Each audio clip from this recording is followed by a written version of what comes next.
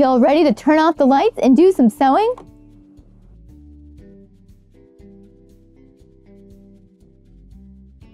Today I'm gonna make a super cute blouse using Ditto. Fall is here and I am so excited to start sewing up flannel tops and dresses. And I was browsing through the Ditto library and they have this super cute blouse called the Ashley blouse. And I think it's gonna be fabulous out of flannel. It's a little flirty, it's got a bell sleeve, it's feminine, so it's gonna look great out of flannel. So if you haven't used Ditto before, you are in for a treat.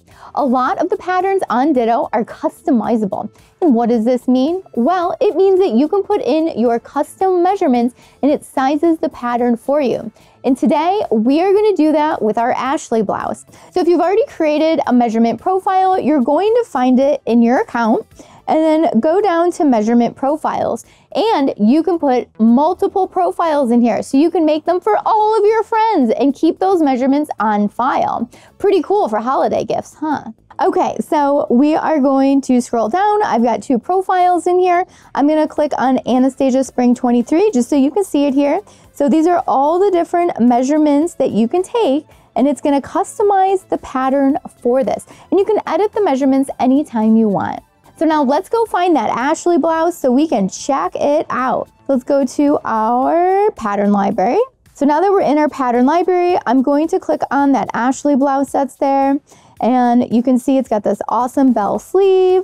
It's got a nice keyhole in the back. This is going to be so cute out of flannel fabric. And I love that it's like a super feminine style, but we're using this like outdoorsy flannel heavy fabric. It's a great juxtaposition. So now I'm going to select my measurement profile here, Anastasia Spring 23, and then we are going to apply this to the pattern.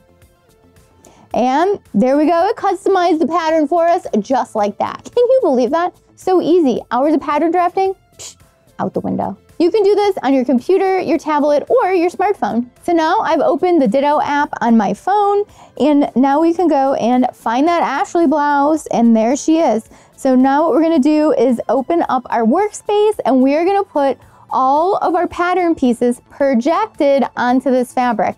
No cutting of paper. Oh, amazing, right? No more paper cuts. Okay, we're gonna check out that workspace and all of our patterns are over to the right and we're gonna select the one that we wanna start with first. Which one do we wanna start with? We'll just start at the top. We're gonna do the back. I'm gonna drag it over here. We're gonna drag over the front. Let's see if we can fit that one on there. That one just fits. And we're gonna send to Projector and we are gonna get our pattern pieces right on our fabric. And I'm using plaid today, so we can really line up these plaids because we can move our fabric around and we can see right through the pattern. This is a game changer for using prints and plaids and things you need to line up. So let's do it. Let's start projecting and cutting out. Oh my gosh, look at how cool that looks projected on the plaid. This is gonna be so fun. And it was so easy to line up the grain lines and the other balance lines on the pattern with the plaid because we can see right through the pattern. So I've got my first piece here, which is center back, and I'm gonna go ahead and cut that out.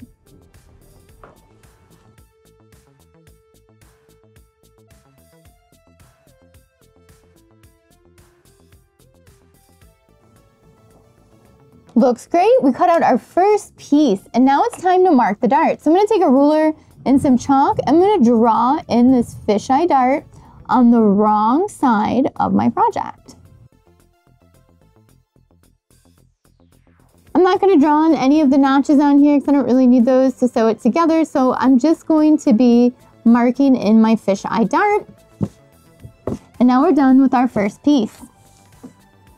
That was pretty cool. I didn't need a paper pattern and I've got my first piece already cut out. Now it's time to cut out the rest of the blouse.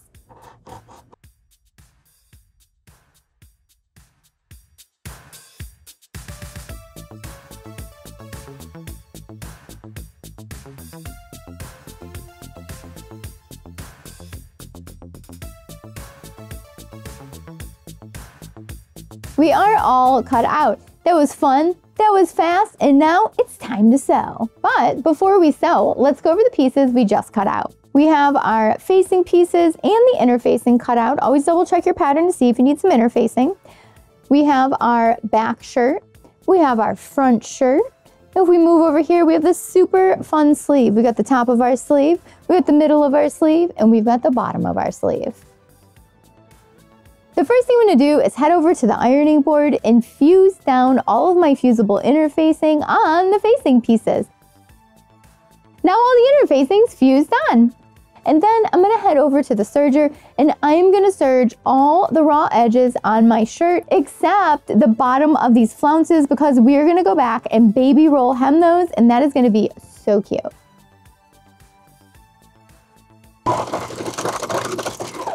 We serged up all of our edges and they are looking beautiful and professional. So now we're going to sew up our darts. We have 2 regular darts on the front of the bodice and we have 2 fisheye darts on the back of the bodice. The darts are going to give us a nice tailored finish to this blouse. And if you need help sewing up some darts, make sure you check out my videos on that. We are done with the darts and you can really see how the darts are creating shape for the bodice. It's creating shape in the bust and we've got a nice tailored shape in the back of the bodice. Next, we're going to insert an invisible zipper in the left side seam of the blouse. When we put a zipper in the blouse, we need to make sure that the pole is at the bottom of the blouse so that way it opens up from the bottom and then it helps open up the blouse so we can get into it. And then when we sew it, since it's an invisible zipper, we need to flip it over, right sides together, and sew it up right under those teeth. And then we're going to take it and flip it over to the left, and then we're going to do the same thing. Open up those teeth and stitch it down. And we're still going to have an opening up here after it's stitched together, so then we need to go back and stitch up this little opening that's left. Okay, our zipper is in and it is looking super invisible. So now we're going to place right sides together so that way we can sew up that side seam.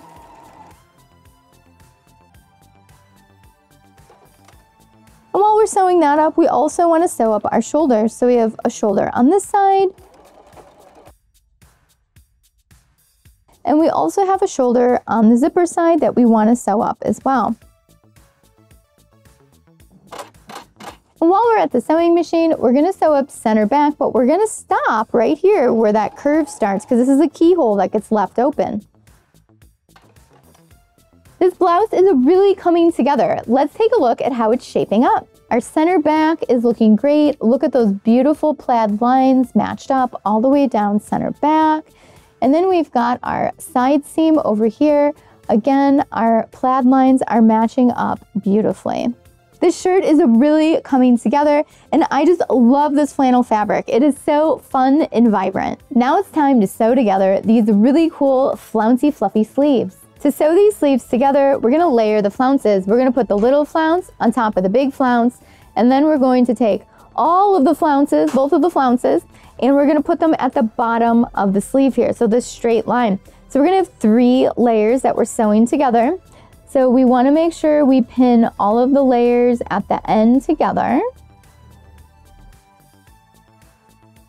And then we can go ahead and sew all 3 together throughout here. You might need to ease this together a little bit because the flounces do have a bit of a stretch to them because they're basically like mini circle skirts for your arm.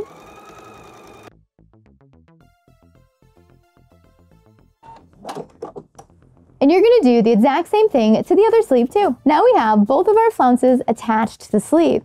And I'm going to go over a really awesome way to finish the edge of a flounce. It's super easy. My favorite way to finish the edge of a curve, so circle skirt, little flounce, is with the baby rolled hem on the serger. It's going to put this beautiful little bead of stitches all the way along the edge. And I'm going to do it in red. So it's going to give it a nice little accent on this top layer and the bottom layer. It's going to look so cute. So I'm going to set my serger to the baby rolled hem and then I'm going to hem up both layers of the flounce.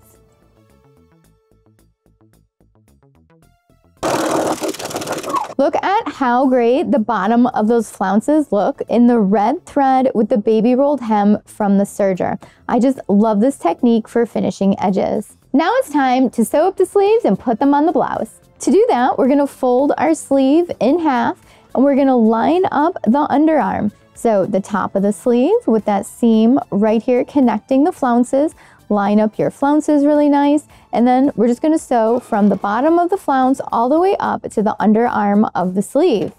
And then after that, we're gonna put our basting stitches into the top of the sleeve cap here. And then we're gonna cinch those up and set our sleeve into the blouse. And before we sew the sleeve to the armhole, we're going to pin it in. So now that I have my basting stitches cinched up a little bit, we're gonna pin this in. I'm gonna line up the underarm seam first, and then we're going to work our way right around the armhole, lining up our edges and putting a few pins in here. We want to make sure that the extra fabric in the sleeve is dispersed nice and evenly throughout the armhole. And when we have these little gathered, roughly looking edges here on the sleeve, that's okay. That's just from cinching it up with the basting stitches. That's going to give the sleeve a nice round curve at the top of our shoulder.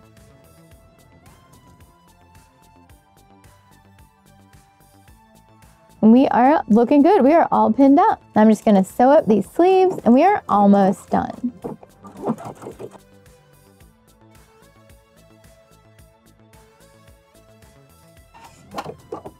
We have the sleeves on and it is looking amazing. Now it's time to create the facing, put it on the shirt, hem it, and then we get to try it on and wear it. Now we're gonna take the facing pieces and sew them together. So first we're going to sew the shoulders together on the facing pieces, so flip these right sides together.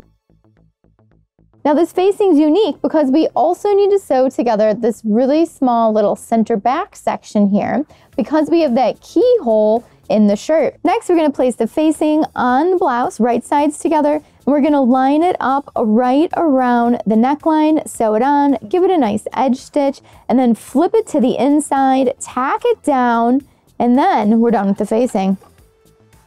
The facing really finished off this neckline beautifully, and that keyhole in the back with the facing is gorgeous. And I added a little ribbon tie at the back. You could also do a buttonhole and a button or a loop and a button. You've got some options there. And now we have one step left, and that is finishing off the hem. And to finish the hem, I'm going to flip it up once, about 3/8 of an inch, and stitch it down. This is going to give us a single folded hem. And now we're all done. We did it. We are all finished. Let's check out all the details that went into this blouse. So many details went into this cute blouse. We have darts in the bust for a nice fit. We have these really cool sleeves with the flounces on them. We put that baby roll hem on the edge for a pop of color and a great way to finish off the edge. We've got our beautiful facing around the neck. And then we have our facing around that keyhole in the back. So we've got a little detail on the back. We've got our cute little ribbon bow here at the top. And then we've got nice darts in the back as well. We've got the fisheye darts in the back. And then we've got our single rolled hem. And we can't forget our invisible zipper that lines up with the plaid beautifully. And it looks great on too. And I just love this cozy flannel fabric. And I just love these bell sleeves. They are so fun and flirty. In the back, detail is so fun as well. And you can see it fits really well with the darts in the front, the darts in the back, contouring. It's kind of like it was made just for me. Well, it's because it was, because I put all of my measurements into Ditto, and then it customized the pattern for me. Using Ditto made the process of creating a custom blouse quick and easy. I didn't have to cut out my paper pattern. I didn't have to make any adjustments on the pattern because Ditto did it for me. Thanks so much for watching Sew Anastasia today. I hope you enjoyed using Ditto to make a fall blouse with me today. If you have any questions about it, leave it down below in the comments and I will get back with you as soon as I can. If you enjoyed the video today, give it a thumbs up, give it some applause, and let me know what you thought of the Ashley blouse on Ditto today. And if you have any special videos you want to see, make sure you leave that down below in the comments too. And if you're not already a subscriber to Sew Anastasia, make sure you subscribe and hit that notification bell so you know when all the new videos come out. And if you're already a subscriber, well, thank you for watching today. These videos are for you guys. And if you're in Chicago, come on into the design studio and take a sewing class with me or a design class. Check those out at sewanastasia.com. Thanks so much for watching. Bye.